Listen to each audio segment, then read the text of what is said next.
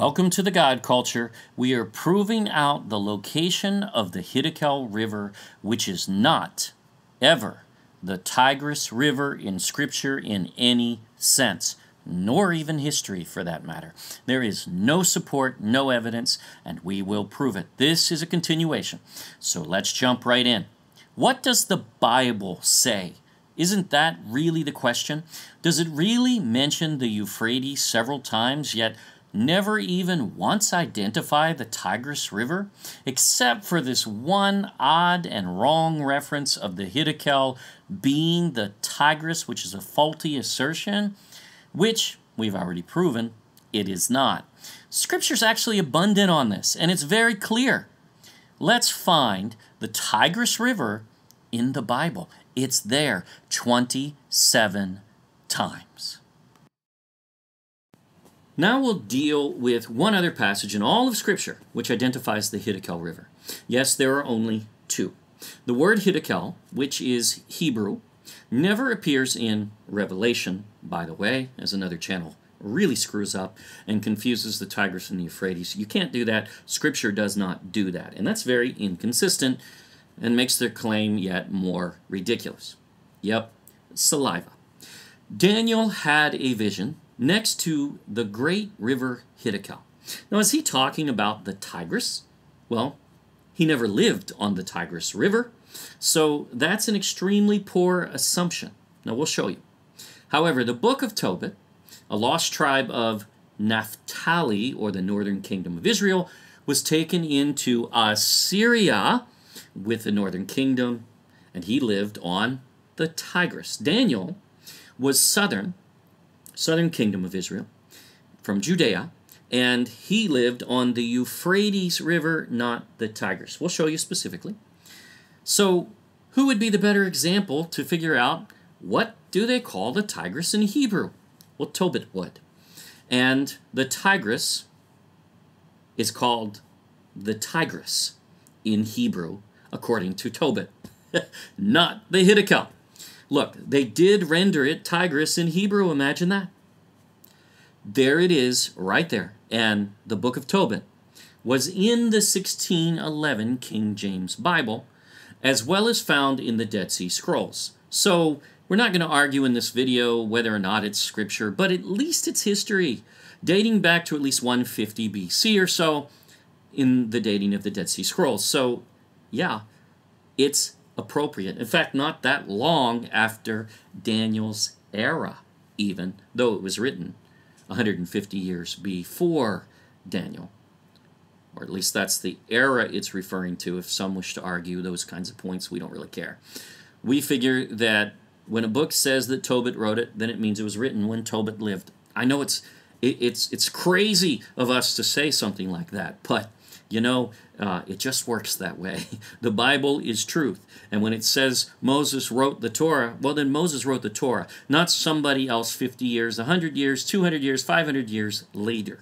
And then scribes copied it over. So all we find is copies. We don't find originals, and we can't date anything effectively because we don't know when the original was created other than by the writing itself. So we don't play that game. So, is it reasonable to assume Daniel knew the name of the Tigris River as well? Of course it is. And he did not call it HIDDEKEL, but is referring to something else. We'll prove it. Now, here's a map from historian Herodotus based on his descriptions of the names of places around the earth in 450 BC. And what does it show for the name of the Tigris River? It's the Tigris. So, 150 years before Daniel, Tobit says that river's called the Tigris River, not the HIDDEKEL. And Tobit lived there. Daniel never lived on the Tigris. And then, 100 years or so after Daniel, it's called the Tigris. Among the learned, which Daniel most certainly was, one of the most well-educated and accurate writers in all of Scripture, especially his prophecies, are absolutely dead on. Amazing. And the 1611 King James really nails this down as it renders HIDDEKEL in Daniel 10:4, in Genesis 2:14, but it renders TIGRIS in Tobit as well. See, that's in the King James and was translated by the same translators at the same time that they were translating Genesis and Daniel. It does not translate HIDDEKEL, but as TIGRIS, because it is not the HIDDEKEL. And it has a name in Scripture, and we'll show you that too. And look at the margin note for Daniel 10:4 here. It leads to Genesis 2. But it does not lead to Tobit. And it would, because the translators were placing anchors in there for any time the word appears. It's obviously not the same word. And we already showed you in Hebrew it most definitely is not. Tobit wrote TIGRIS in Hebrew. The HIDDEKEL is not the TIGRIS in any sense. Remember, the northern kingdom of Israel was taken captive first into Assyria, not Babylon. Assyria's capitals were on the eastern side of the Tigris River. The southern kingdom of Israel was taken into Babylon over 100 years later, and there is no association between the two, as they were actually on opposite sides. See, Babylon was assisted, it destroyed Nineveh during the takeover of Assyria, and actually it was assisted by the lost tribes of the northern kingdom, so they were actually on the opposite side. That same Babylon took the southern kingdom into captivity, so the two are not connected in any sense, nor does Scripture ever do that if you look at it in Northern history. Babylonia was centered on the Euphrates, however, not the Tigris. Tobit was in Nineveh and mentions trips where he saw family, in other words, lost tribes of Israel from the northern kingdom, in Media. Now that is to the east of even that. So where was Daniel? He was not on the Tigris River. Therefore, he did not have a vision on the Tigris when he says HIDDEKEL. Daniel, from a boy, was taken to stand in the palace of Nebuchadnezzar. Where's that? Now, he lived there, or at least next to the palace, on the grounds. The wall is bigger. There's a whole community there in that area. But that palace is not located on the Tigris River. It is on the Euphrates. And remember, Daniel was a slave there. He was well educated. He was a lot of things. But he was a slave. He served in the palace, to stand in the palace, as we just saw. He certainly knew what the Tigris River was, yet, he never mentions it in all of his writings. He actually also never identifies the Euphrates by name either, even though he mentions it being dried up in the day where Darius from Persia, the king of Persia, actually sacked it in the days of Belshazzar. But I'll get to that. So, he never mentions the Euphrates by name either. Not once in his book. Let's look at the context of Daniel's life, though, which most do not seem to get. So, let's be clear. In the 3rd year of Belshazzar of Babylon's reign, oh yeah, there are actually history textbooks that claim this guy never existed and never ruled in Babylon. And then they try to claim that Daniel is not scripture or historically accurate, essentially. As a result, yet, they have now found a cylinder which historically records that Belshazzar did in fact reign in his father's absence. His father traveled elsewhere to Arabia. So, see, Daniel is perfectly accurate history. Yes, history. Belshazzar, though, for he is the one who was so brazen that he took out the golden elements that were taken from the temple in Judea by Nebuchadnezzar, and he used them as party favors through a great big party of temple goods, basically. Not a good idea. And by the way, you can tell he was not close to Daniel. During that party, handwriting appears on the wall. And we've heard that. The handwriting on the wall. That's where that comes from. as a warning of the coming invasion by Medo-Persia, which took the city by redirecting the Euphrates and without even war. And Belshazzar died that very night, in fact. But by the 3rd year of Belshazzar, in this passage, where is Daniel? Is he in Babylon? No. In fact, Belshazzar did not know Daniel, at least not well, at the time. He knew of him, but he didn't seem to have a relationship with him. Because others had to come to him to tell him and remind him of the great Daniel who interprets visions and dreams so that he could interpret what was written on the wall. And he had Daniel brought there. So Daniel was not there. Certainly Daniel would not have been at that party anyway. He says he is in the palace. Daniel says he is in the palace in Susa. Where's that? That's in Iran, not Iraq. That's not near the Tigris or the Euphrates. It's all the way over on the Persian Gulf on the Iranian side.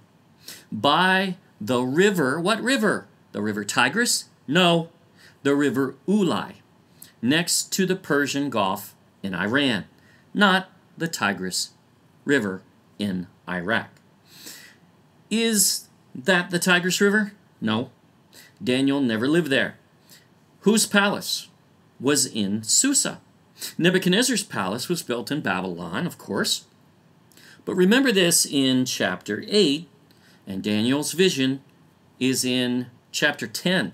So we're building up to that in context to explain to you that Daniel didn't even live in Babylon during that time, nor on the Euphrates, and certainly not on the Tigris. Therefore, this vision in chapter 10, and we'll build there, was not there, but obviously in Susa, near what we have defined as the HIDDEKEL River of Genesis 2.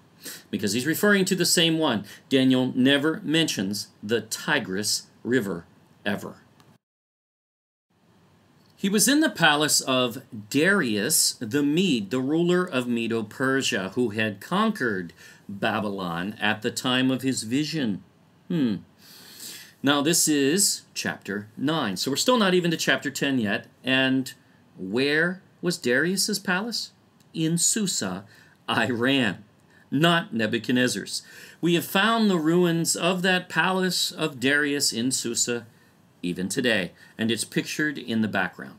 Daniel no longer lived in Babylon and never lived on the Tigris in any definition whatsoever in any of his writings.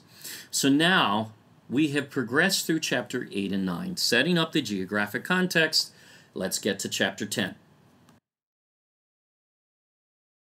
However, even chapter 10 begins with the 3-year reign of Cyrus the Great, king of Medo-Persia. So now we have, Darius conquers Babylon, and now Cyrus the Great has taken over. So this is years later. So Daniel is taken to Susa and served the Persian Empire, Medo-Persian Empire, now, not Babylon. And he did in the previous chapter, years before. He was already in Susa, and he remained there. So there's no evidence that he ever returned to Babylon after that point, other than perhaps to visit. But again, things changed. Power shifted. And now a totally different empire with a totally different seat of power, in which Darius and Cyrus actually both looked to Daniel for advice. So he clearly was taken under their wing and not left in Babylon anyway. So where's Daniel? He is still in Susa, Iran, in chapter 10 still, next to the Persian Gulf of the Indian Ocean, on the river Ulai, not on the Tigris River. Never fits, never works, not the HIDDEKEL. Now, the river Ulai is not the HIDDEKEL either, as he calls it, the river Ulai, not HIDDEKEL. He's talking about something else. He talks of his 3-week preparation for the coming vision. Want to hear from Yahuwah? Take Daniel's example. And yes, it does work. Still in the area of Susa by the Indian Ocean, Daniel has a vision in which he identifies he was next to the HIDDEKEL River. Now, does this require the HIDDEKEL River to now rise out of the sea to be used here? What nonsense. Yes, the other channel claims such. Absolute nonsense. It's still there, and in fact still functions to this day, as its hydrothermal vents still make the ocean salty, as the other rivers from Eden as well do, and it heats the great deep, maintaining our entire delicate ecosystem, and to ignore that is just going to lead to erroneous conclusions, as it does for those guys. What are the banks, or really the side of the HIDDEKEL River, as it says today? Not the Tigris River, which cannot qualify and is not actually really near there, but instead the HIDDEKEL River from Eden on the bottom of the ocean floor in the Indian Ocean, which runs all the way up to the Persian Gulf. Now we'll cover this, but that is where Daniel was. He was not next to the Tigris, and this cannot be applied as the Tigris. That's erroneous. And Daniel died in Susa.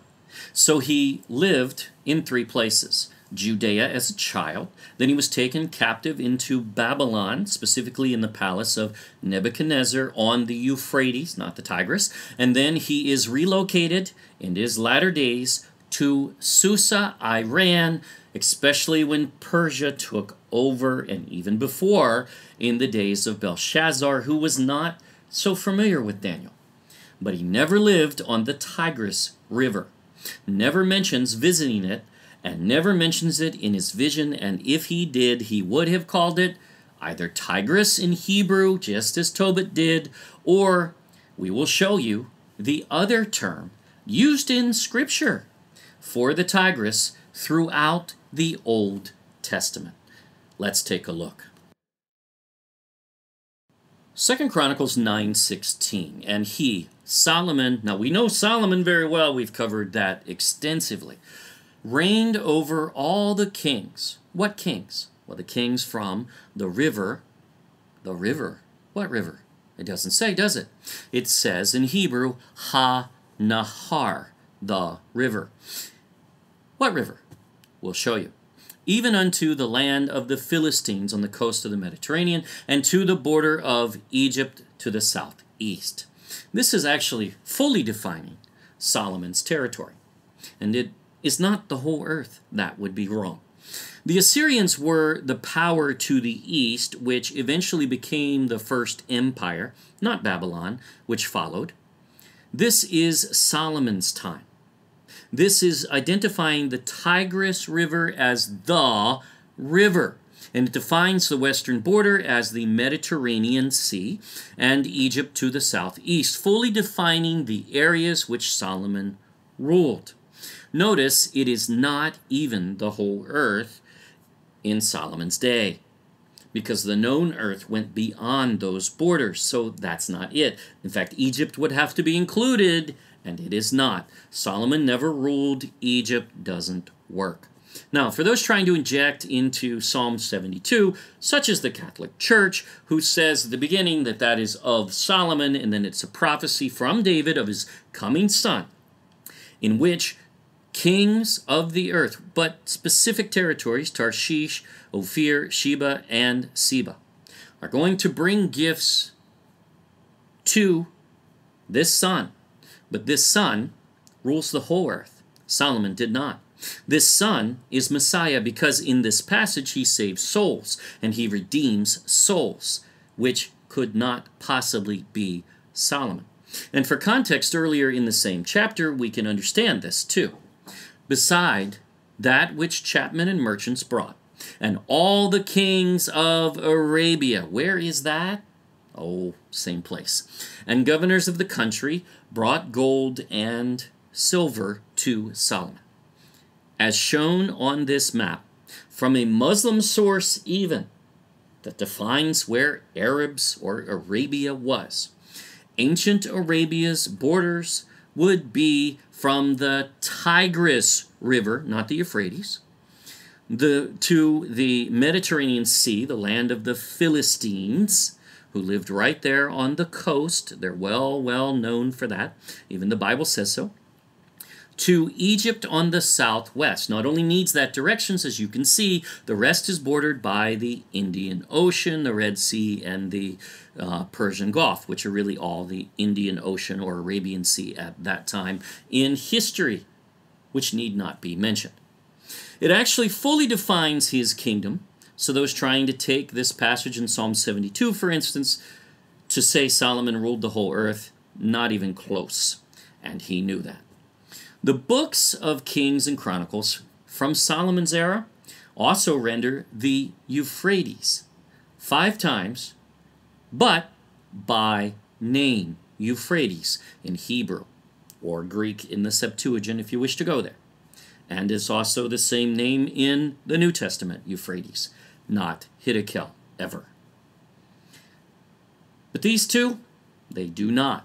When Daniel says HIDDEKEL, when Genesis says HIDDEKEL, it's not referring to the Tigris nor the Euphrates in that passage whatsoever. Now, why is the river the name of the Tigris River? I mean, isn't that just generic? I mean, couldn't you just apply that to anything? No, this passage is specific. This is referring to the Tigris, and the rest that we'll share will just totally bring this home, and you'll see, yeah, that's exactly what this means. It was known as the river because it is the origin. Because remember, what is on the banks on the eastern side of the Tigris River? Shinar, where the Tower of Babel was built. That is the great heresy, according to the Bible, after the flood. So why would it be called the river? Because it is the river of abomination, of where the occult originates after the flood. That's significant, and it is the river. Here we are in 1 Kings 14, who calls the Euphrates by name, other times, as we already mentioned. But here, it identifies the river, not the Euphrates, the Tigris. Now, this is a retelling of the warning to the lost tribes of Israel, who were taken into captivity into Assyria. Where? Beside the Tigris River, to the east of the Tigris River. Euphrates not involved. For the Lord shall smite Israel as a reed is shaken in the water, and he shall root up Israel out of this good land, which he gave to their fathers, and shall scatter them beyond the river. What river? We have history to tell us this is not difficult, because they have made their groves, provoking the Lord to anger. Where was the northern kingdom of Israel taken? Beyond the Tigris River, to the east of it specifically. The book of Tobit is clear.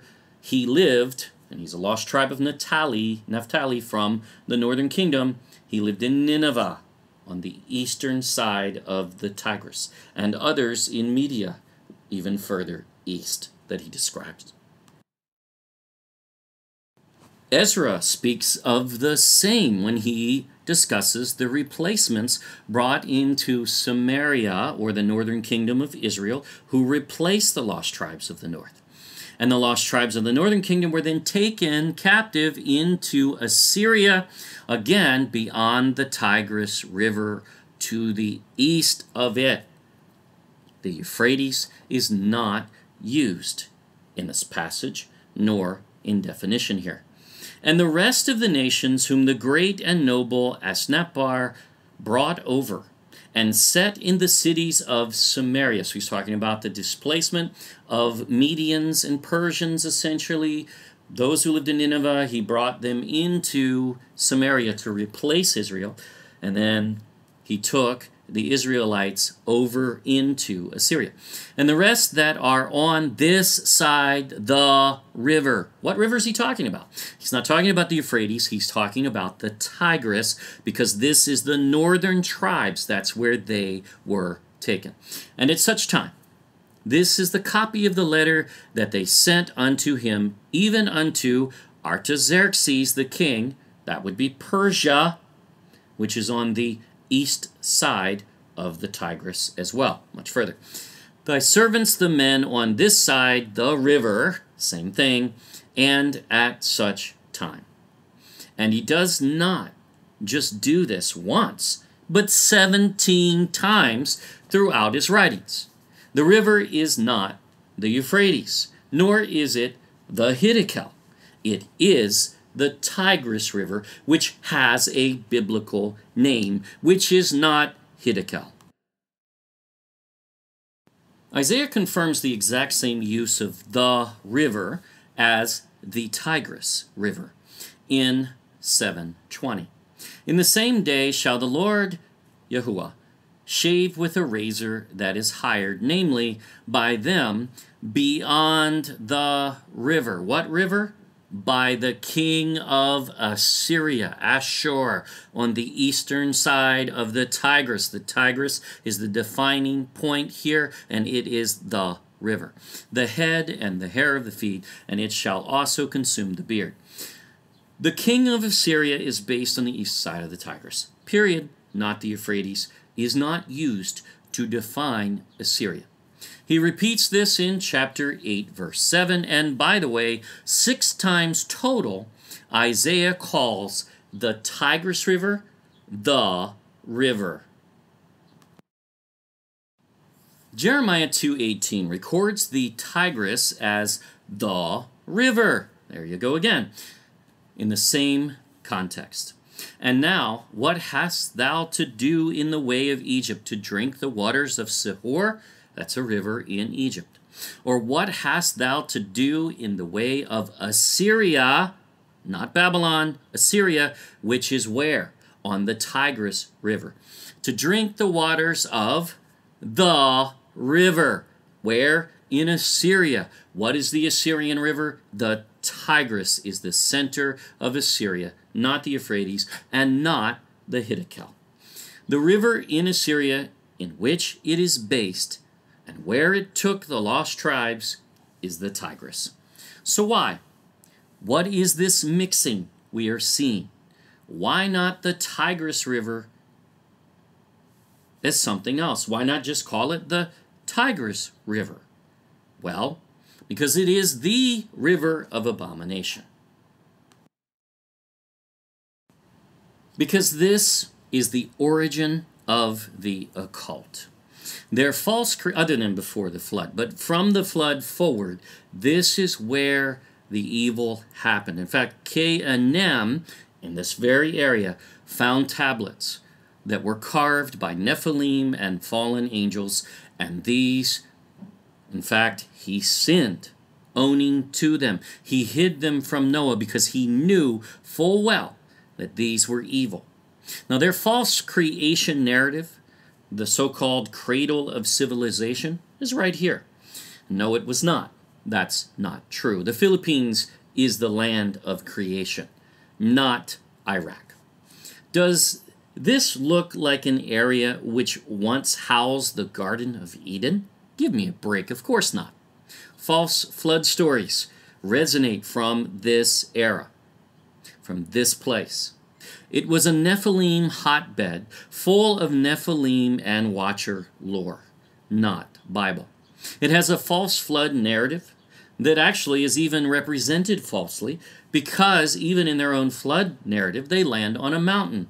And if they landed on a mountain, there had to have been a worldwide flood. Duh.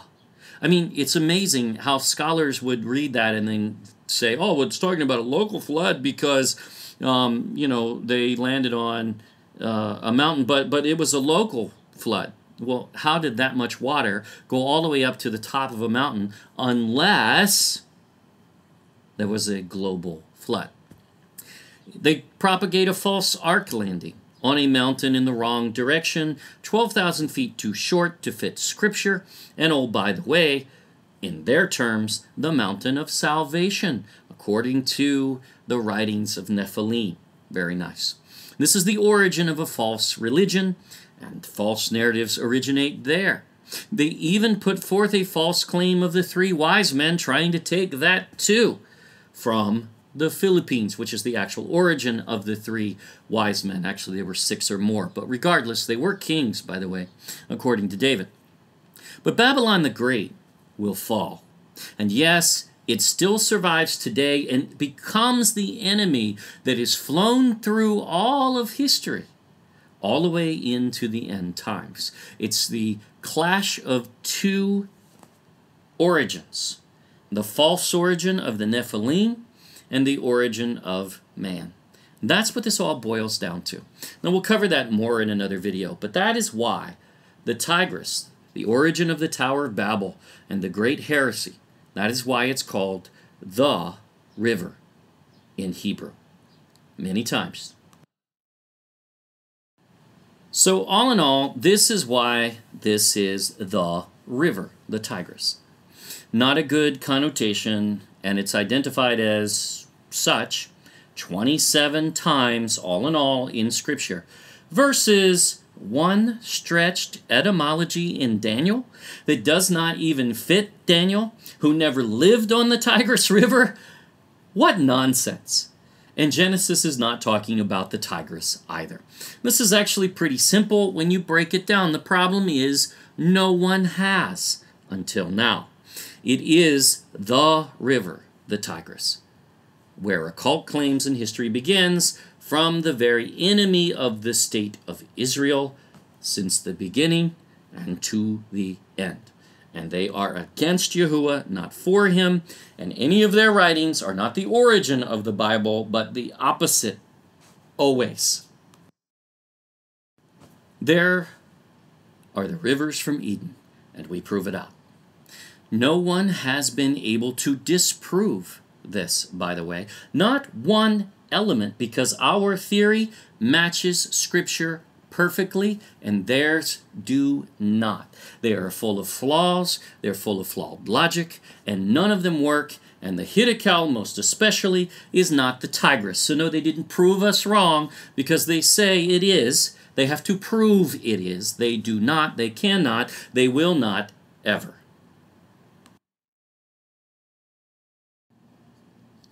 A closer look at the trenches in that area which make up this ancient HIDDEKEL River, which were all connected before the flood, which are functional to this day with hydrothermal vents that are balancing the salinity of the ocean as well as heating the great deep, keeping our entire ecosystem going, still functioning.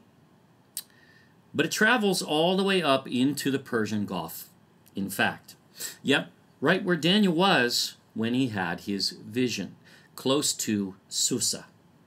It is likely Daniel enjoyed more freedom in Persia than in Babylon, especially when Cyrus built a new palace up north in Ecbatana Media as well, and Daniel, it appears, remained in Susa.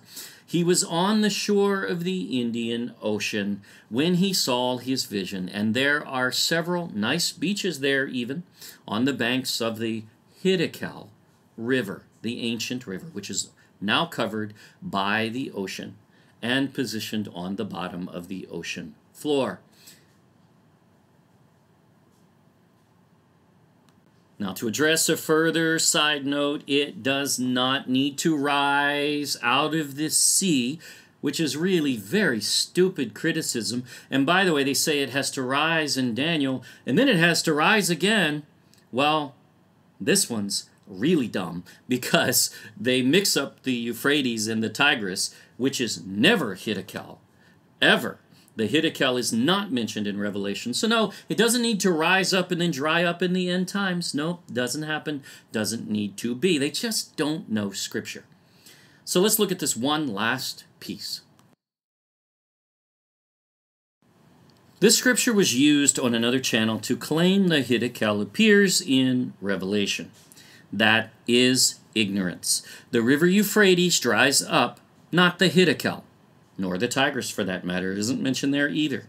There is no mention of the HIDDEKEL in this passage. It is the word Euphrates in Greek, which is pretty much the same in Hebrew, but essentially the same word nonetheless, and not HIDDEKEL.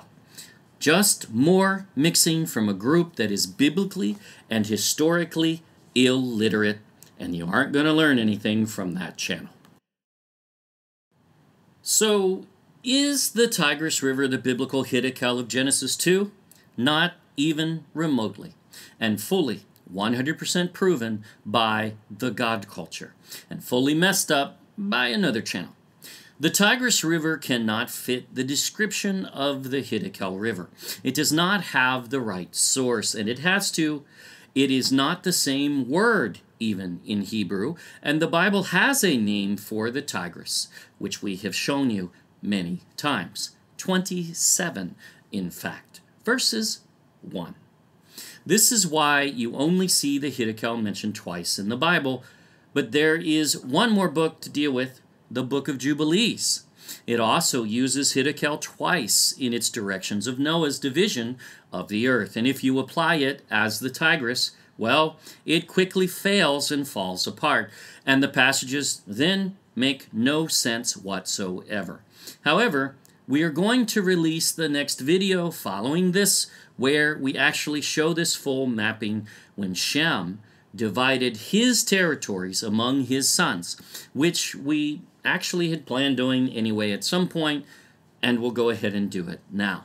This will be the final nail in the coffin of this bluster from those who are ignorant of Scripture and history about the HIDDEKEL River, which is never the Tigris River, and we have fully proven that at this point. We could begin ripping through their videos of utter nonsense, especially their Two Witnesses video, which is utterly ridiculous, coming to a conclusion that two communist countries have to be the two witnesses as a result of, well, they now have new firebombs. That's pretty laughable, especially when we've had nuclear weapons, which are far greater in power and even fire as it melts the flesh off of bones. And the leader in missiles worldwide is still the U.S., so if you wanted to base it on the most missiles, you'd have to include them, which we certainly wouldn't do, and they don't do, but it's actually fairly ridiculous for them to do it that way. It's really nonsense. And even in nuclear weapons, the one country doesn't even rank very high in nuclear weapons when you look at it that way, but you can't, because these are physical prophets who physically die, resurrect, and ascend to heaven, and you can't place that on those two communist countries, which are the most godless countries in all of history, having murdered more of even their own citizens, but more people than any nations on all of the earth in all of history combined, just in the last 100 years alone. Yeah, those are the two great prophets of the end times? Not even remotely. They keep slipping into these two countries, by the way, which show up as the savior of the world, and they are actually the two countries who, in fact, are the most godless. Yeah, right. That's called propaganda, by any other definition. So, we don't play to that. We even looked briefly at their Gog and Magog video, which, by the way, they even screw up that passage. The passage says Gog of Magog, not Gog and Magog. Gog is of Magog, which is Russia. That is his place of origin, but not his seat of power. His seat of power is Tubal and Meshech, which, if you look at the actual definition of territories, especially from the book of Jubilees, is Western Europe, the colonial powers, and Central Europe, the Pope, and Germany and Italy, the Roman Empire. All of the above, which really fits history over the last 1,000 years so well. So even during the rivers from Eden, they prop up those countries and talk about the rebuilding of the Silk Road as if that's a prophetic aim anywhere in Scripture, other than for the beast, who will, in fact, unite the world under his evil power. He will establish one world government, economy, and religion, and it will not be Yahuwah's people, nor his religion, which he never established one, but relationship. They won't care about money and economy. The entire perspective of that channel is highly lined with propaganda, and we won't ask you not to watch, but learn to discern which many of our viewers already have. We've even seen comments there where they are absolutely calling them out for this already. As you do, you will have a tough time tolerating their, again as the viewer said, saliva. Watch our mapping of Shem's territory next for the final proof which will bring this all home. Thank you for watching our Flood series. Please subscribe to our YouTube channel. Don't forget to click the bell. Share this video with others and check out our website at thegodculture.com. You can support us on Patreon if you feel led as well. Because of our Patreon supporters especially, we have been able to offer conferences in the Philippines, mostly for free. No registration and no offering. We thank you all for this support. Our next one is coming up, and there's some big ones like Davao, for instance, Baso Cebu, and Bacolod. Many others working, and we're very excited. Make sure you register on our website and go there for full details, and we'll update constantly. thegodculture.com. Join our Facebook. Come and friend us and like our Facebook, our new Facebook, The God Culture, space original. Always remember to prove all things for yourself and share these videos with others because YouTube is not. Yahuwah bless all.